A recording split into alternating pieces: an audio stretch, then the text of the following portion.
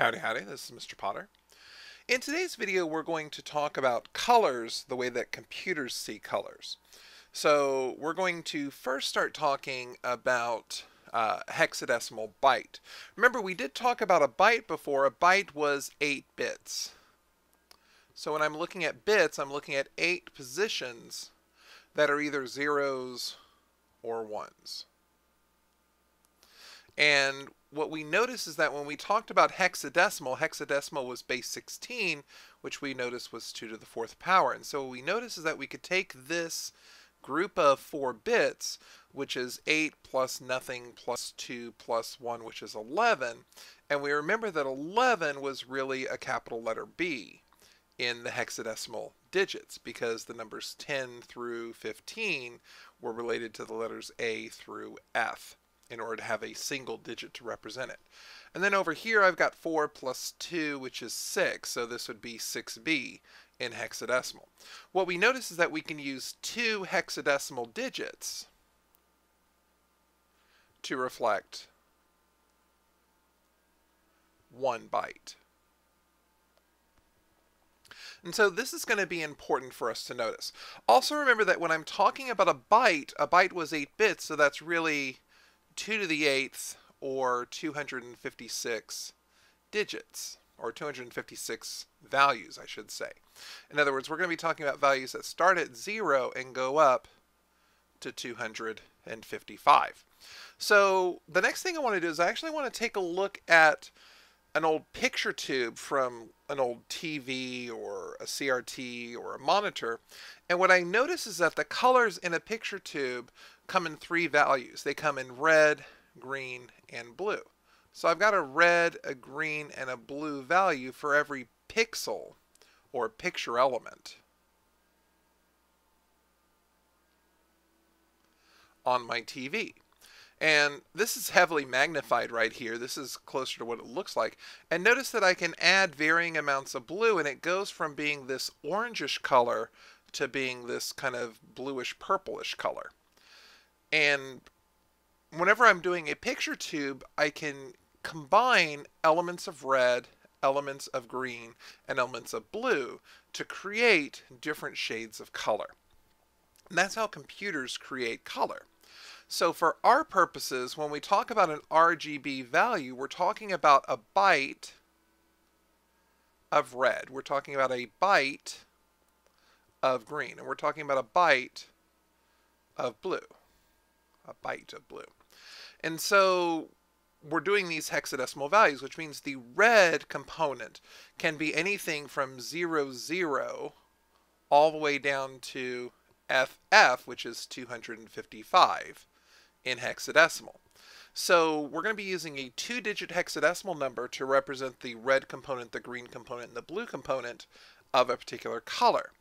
So we're going to have 6 digits where the first 2 digits represent red, the next 2 digits represent green, and the next 2 digits represents blue.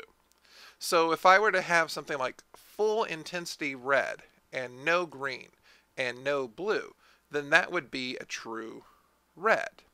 But if I was to take this full intensity red and mix it with full intensity blue with no green, then I end up with something that's going to be a purple. And if I were to take no red along with some full intensity green and full intensity blue, this actually ends up being a cyan. And the thing that we have to remember is that we're adding light. We're not adding colors. So we're used to seeing where if I add red and I add blue, that's going to make a really dark purple. In our purposes, adding red and this actually makes a very light purple, which we call magenta, which we'll talk about a little bit later. So I want to talk about this difference between this, but I first want to talk about what true white is for us. Keep in mind that white is supposed to be as bright as we could ever see it. A white is supposed to be bright, and a black is supposed to be dark. So when I think of something being dark, I'm thinking about something that has no intensity. So in other words, it's going to have no red, no green, and no blue. Whereas if I think of something that's bright, it has to have the full intensity, and so I'm going to have full-on red, and full-on blue, and full-on green. Red, green, and blue. So when I'm looking at something being white, I want these numbers to be as big as possible, as close to that 255 threshold. And if I want something to be black, if I want something to be dark, I want it to be as close to that 0 value. And what that means is when I want to talk about particular colors, I can talk about shading these colors based on how close they are to the FF or the 0, end, because we really have a spectrum. So if I want to talk about something being red or shades of red, I could have full red and no green and no blue. Or I could have no red, no green, and no blue. So this is going to be the darkest red, and I put red in quotation marks because it's a pure black. And this is going to be the brightest red.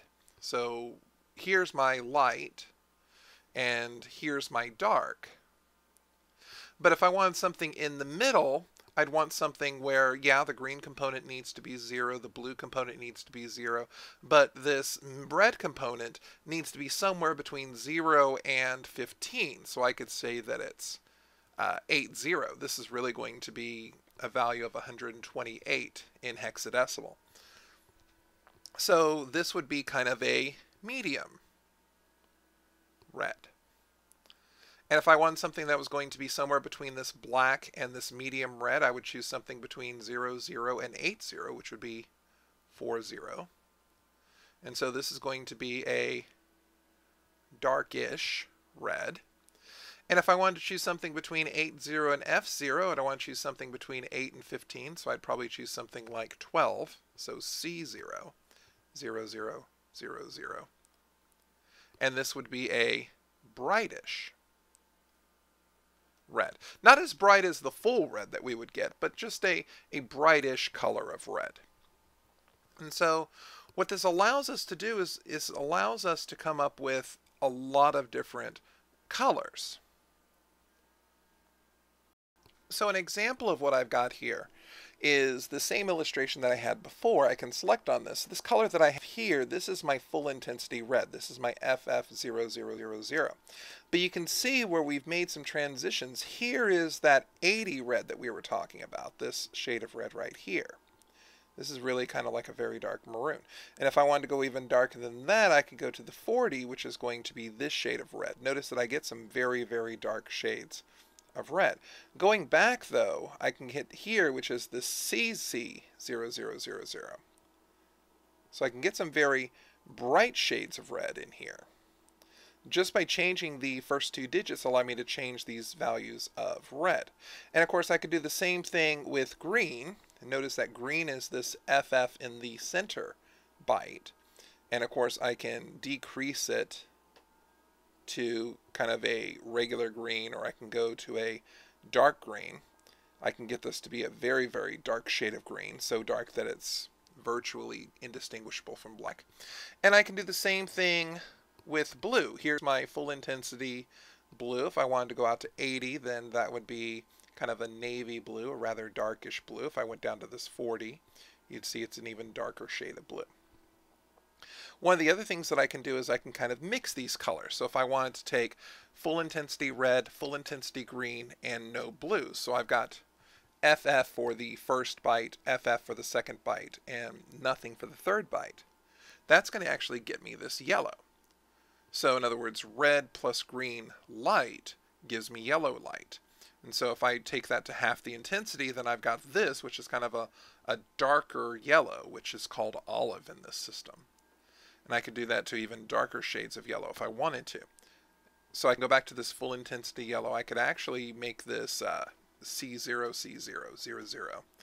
So it's going to be just slightly darker than that yellow, but still a pretty bright shade. And I can do the same thing with, if I wanted to do full intensity red, no green, and full intensity blue. That would give me this fuchsia, this magenta color, which I can cut the colors in half and I get this really nice royal shade of purple. And I can do the same thing with no red, full intensity, blue, full intensity green, full intensity blue. And this gets us our aqua color. And if I go down to here, I can get teal. Different values here, different combinations of values are going to give me different colors. And I can get, really nice cream colors, real nice soft blues, depending on how intense I want the red, green, and blue components. And I can get some really good dark colors as well, all depending on what shades of values I have. And if I want to get some oranges, well, oranges are going to be various combinations of red and green.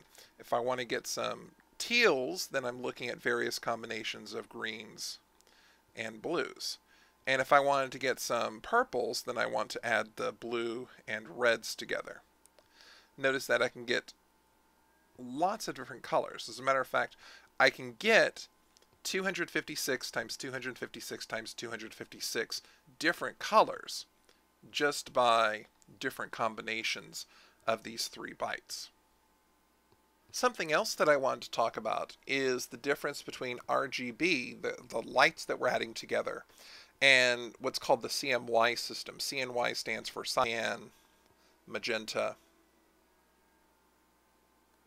and teal.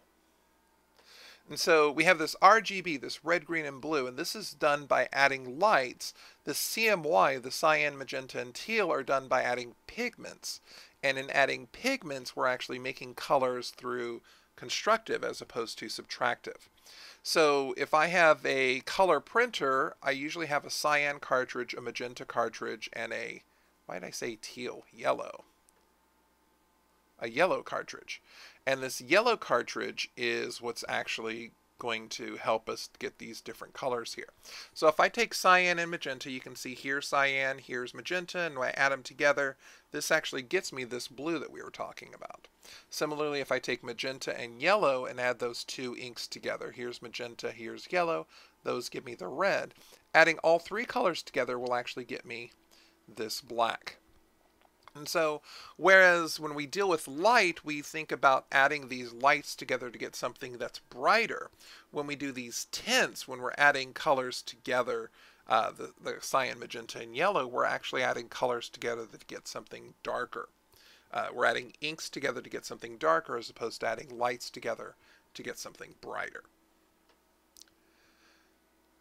So the last thing we have is this idea that there's actually quite a bit of discussion about. Is magenta part of the rainbow? So here I've got the rainbow spectrum, and here's our usual Roy G. Biv. So we've got red, here's orangish, yellow, green, here's our blues, indigos, and our violets.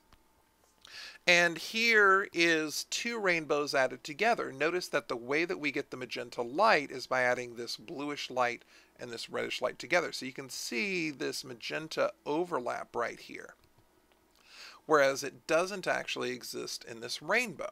So remember that we're talking about red, green, and blue that we add together to make all the different colors that we were talking about.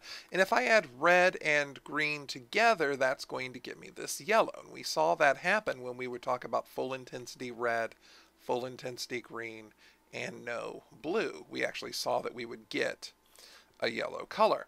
Similarly, if we added green and blue, if we had no red, full intensity green, and full intensity blue, we would end up with something in this region, this cyan or this teal. The question is, when we add the full red and the full violet, the color in between is green, and that causes a problem. What's happening here is our eyes are composed of different colors of rods. We have red rods that are activated when we see red. We have rods that are activated when we see green, and rods that are activated when we see blue. But when only these rods are being activated and the green rods are not being activated, we end up with this magenta color. And what's really interesting is that if you were to stare at this circle for about a minute, and then immediately stare at this white space over here, the after image that you would see would actually be the green that you would expect. What happens when these red rods and these blue rods are exhausted, then the light is going to be triggering mostly green rods, and that's what gets you that after image. So if you stare at a strongly, intensely colored image for a while and then stare at a white background, you'll actually start seeing these after images. If you've ever closed your eyes and rubbed your eyes when you closed them, you see those bursts of red and green and blue. That's actually what you're seeing as well, as you're seeing your eyes rods trying to activate at whatever slivers of light are coming through your eyelids. Light and color are very closely related, and the way that understanding how computers see light and how we see light, they are different. Computers have to do it through some type of value. We have to ascribe a value to a color. And so we ascribe it using the hexadecimal byte. The idea of a value somewhere between 00 to FF being the intensity, something between 0 and 255. And we also remember when we were talking about hexadecimal, we're talking about digits that go from 0, 1, 2, 3, 4, 5, 6, 7, 8, 9. Then we have the A for 10, the B for 11, the C for 12, the D for 13, the E for 14, and the F for 15. So we're talking about combining these values to give us these hexadecimal bytes. Color is composed of three parts when we're dealing with a computer. We're talking about the red component, the green component, and the blue component. And so we need a byte to represent each of those values. And that's going to get us about 16 million different colors that we can get represented. What's important to realize is that when we're talking about colors through the addition of light, because monitors work through adding light together. As opposed to printers, printers work by adding inks together to get something darker. And so when we add inks together to get something darker, that's when we're using that CMY scale, the cyan, magenta, and yellows, to add inks together to get a color, as opposed to adding lights together to make a color. So it's interesting, and it's a little confusing about the different ways that we're going to be looking at colors. But what we're going to be doing is talking about how to create our own colors and how to interpret seeing these values as a color. So once again, this is Mr. Potter. Thank you for watching. Have a great day.